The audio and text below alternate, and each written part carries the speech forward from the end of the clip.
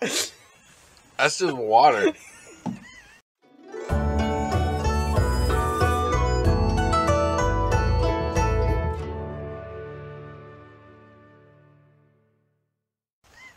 I thought you put actual tea in here. Oh, it's just a prop. That's fine. We'll fix that. We'll fix that in editing. But. Okay. Okay. Welcome back to Clumsy Dog. Which one's camera one? Okay. Welcome back to Clumsy Dog. So it's like super rainy and stuff out today. So we're not really getting anything done. It's also Christmas Eve, so you got to take some time off every now and then, I guess, right? Yeah, they tell me. Yeah, but so we have some stuff to do inside of the sprout house where she's gonna do her what do you call them, starts? Yeah, plant starts. Plant starts. We got some grow lights. Well, they're not grow lights. What are they? They're workshop lights. Yeah, they're shop lights. 5,500 lumen from Harbor Freight. We had one that we used last year and it worked really, really well. Okay. So we're just trying to fill it out. So we can hang that. That'll be something we can do today real quick. What kind of... I heard you and Emma talking about plans for the woods. So, like, you need another campsite for something. I just see... She had said something about wanting another one of those big benches. Yeah, she wants you to make another big bench out of a log. Okay. So the biggest tree you can find and cut down to make a log out of, she wants that. Yeah, I make a bench out of it. It's just a big log, and then you saw off half of it so it won't roll around. That's all it is. Literally all it is. But it's good for in front of a campfire, you know. You could make some little end tables too with logs. Yeah, if it's big enough, we could just make to go with little stools and stuff. Listen, I was thinking about like, so we have the problem. Just drink your water. I just dumped it on my face. Oh, we'll edit that out too. Please do. Yeah, it'll be fun. Yeah, we'll fix that in editing. So I was thinking, so we have issues. So when we clear the trees down, I don't know if y'all have been tracking, but we're left with a lot of stumps. And you might think, well, just grind the stumps down. It's like, that's fine, but that doesn't really do anything for the roots. And like, we want to grow stuff. So the general strategy with the stumps is to just ignore them and to, as I dig out and manually till the beds, I just deal with every big root that comes across, right? Right. Yeah. So, but I had some input on what maybe we could do with the stumps. So the smaller ones, so anything like 8 inches, 10 inches in diameter and smaller, just run them as close to the ground as possible with the Sawzall blade, and just, you know, that's fine. And the bigger ones, actually try to level them off at the top and make a bunch of little work tables and benches and seating areas around the garden. Because, I mean, we use them as seats all the time anyway, so why not make them look a little bit nicer? So that might be something that we do with it, but I'm still absolutely just going to work around the roots. And grinding them down doesn't do anything for the roots, so it really doesn't help there to spend time and effort to grind a stump down. The saplings still just come out. Yeah, then the saplings still come out of them anyway, so.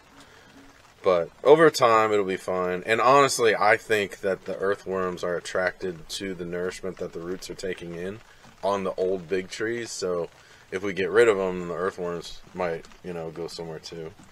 But, so what kind of stuff are we trying to plant this year over there? I know you said something about making it into an orchard. I was thinking about orchard, but I think probably we will use it for vegetables. I would like to can and freeze dry as much as possible this year. Okay, so like last year. Yeah, but more. But more, always more. Always more. need more. Never because we still have to buy a lot of vegetables at the store, and I would like to not have to do that. Yeah, that's bullcrap. Yeah.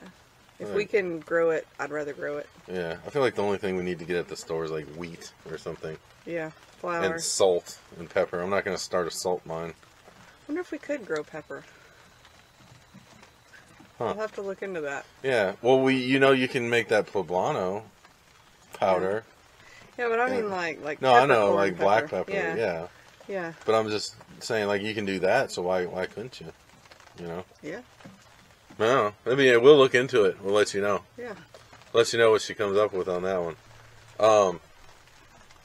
So as far as like other processing of the trees, the general strategy is the real limby thin parts is going to get thrown into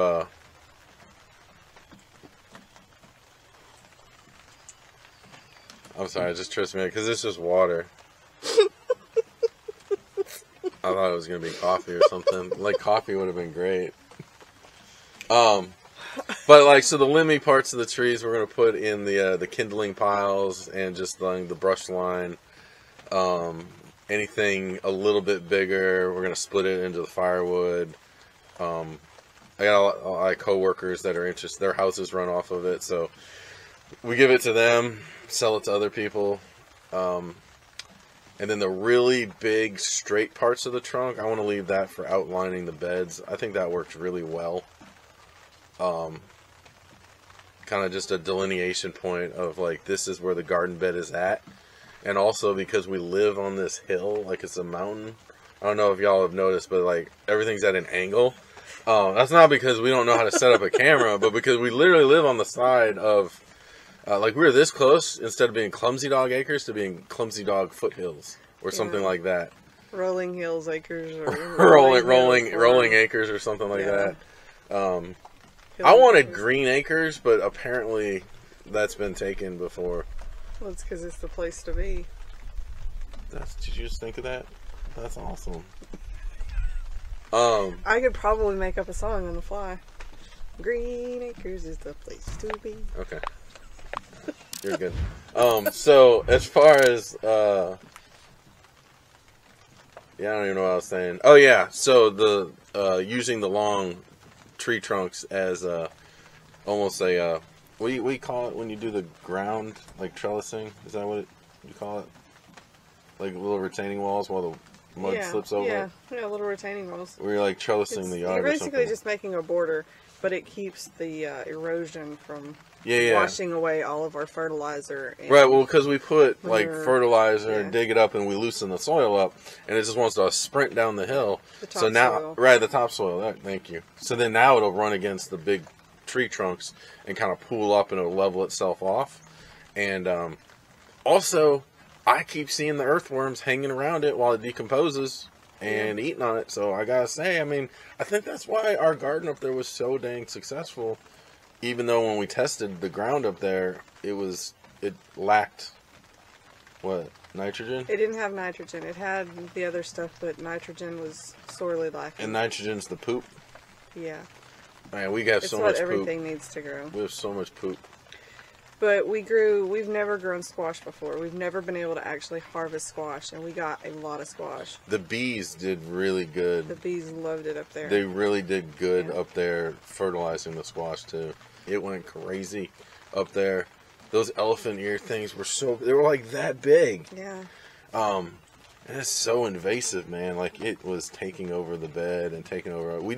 So let's talk about that. Things we could do better. Right. Literally everything we could do better. Everything we do Yes. could be better. Everything we're doing is I don't know, let's find out, and you take your best shot on what you learn online, and then you see what actually works and what doesn't work. So what lessons did we learn?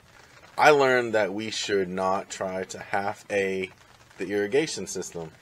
Yes. We should actually do the real one, because one of the beds it was really good on, worked really good.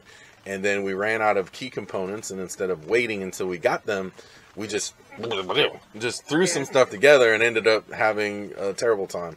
Also, we learned, put the irrigation system out first, then plant around it. Right. We planted all whimsically through the beds, and then we're like, we should have an irrigation system. Yeah. And we come back through, and now we have to make it match our ridiculous spacing. While trying to not kill baby plants. While trying not to squash plants. We lost a Yes. lot.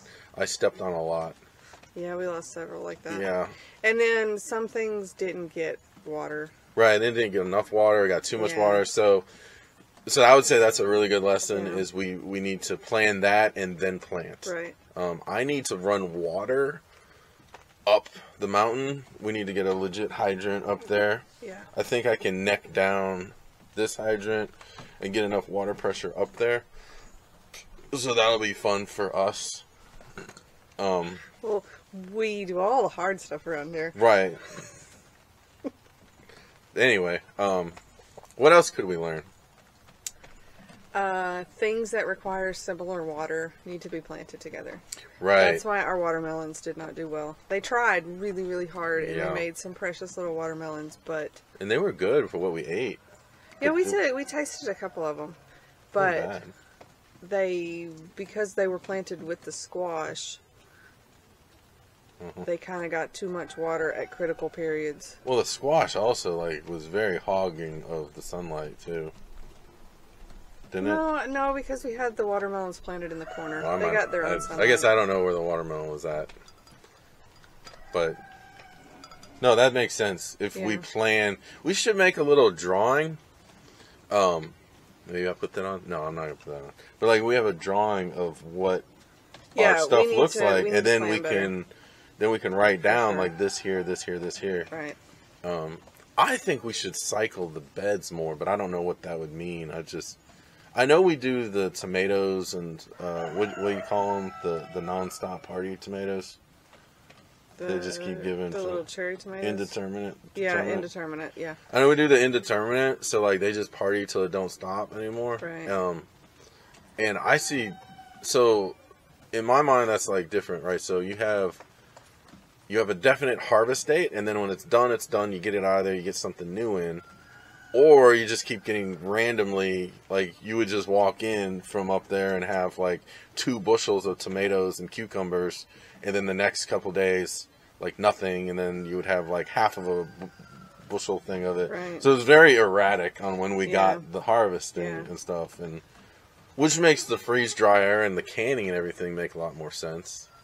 Kind of, unless you don't get enough on day 1 and you can't save it till day 3. Right. So that's another thing we need to do. I need to time it better. I need to plant more cucumbers this year. Mm-hmm. We didn't have nearly enough cucumbers last year. They were better than the cucumbers the year before that were just crazy bitter.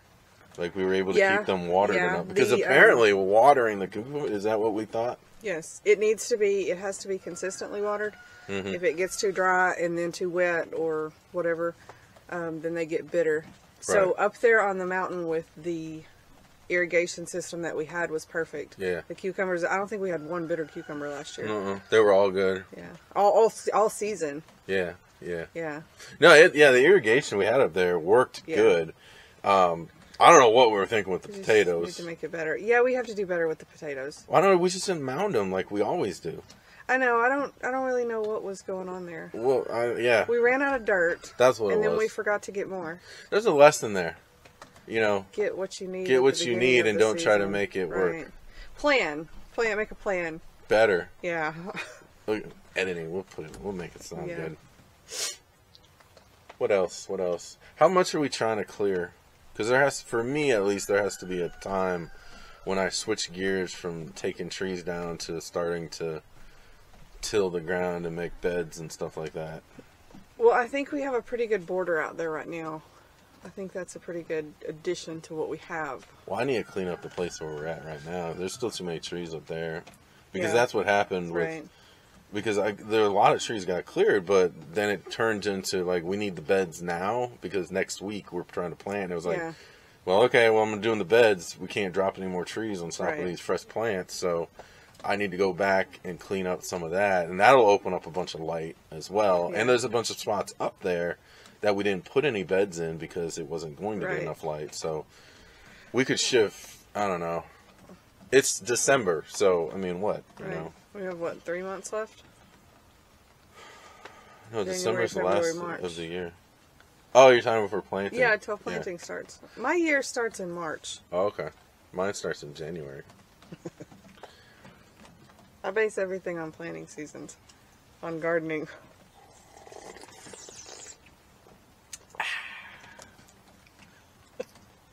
So I think that what we have going on up there in the woods where we're clearing now. Mm-hmm. I think we've got a pretty good border. We just need to finish cleaning that up around it and everything. Get ready for a fence. Oh, yeah. I didn't even spring. think about the fence. Dang it. And we can, that should be, what, maybe another month's What worth if we of work. make this part of the yard shorter and use that fence and just move it over there? No, Okay. that won't work.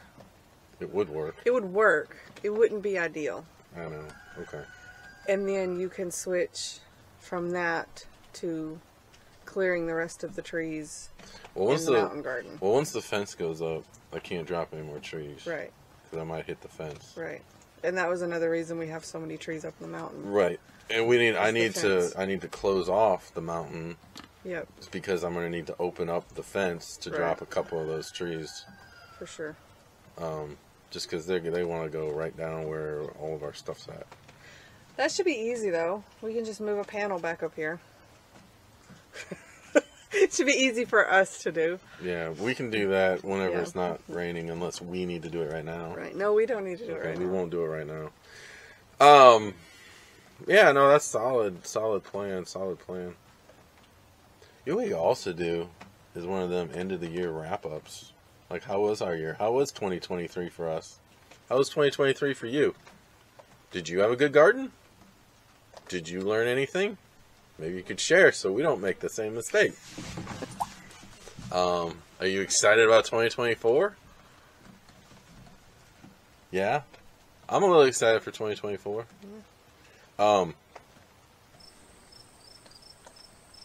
Should be interesting. Anyway. Oh, I was thinking about the garden again. Did I hear something about peanuts? Yes, we're going to plant peanuts. I have the seeds in there. Want me to go get the seeds? No, I need to check on the children, too.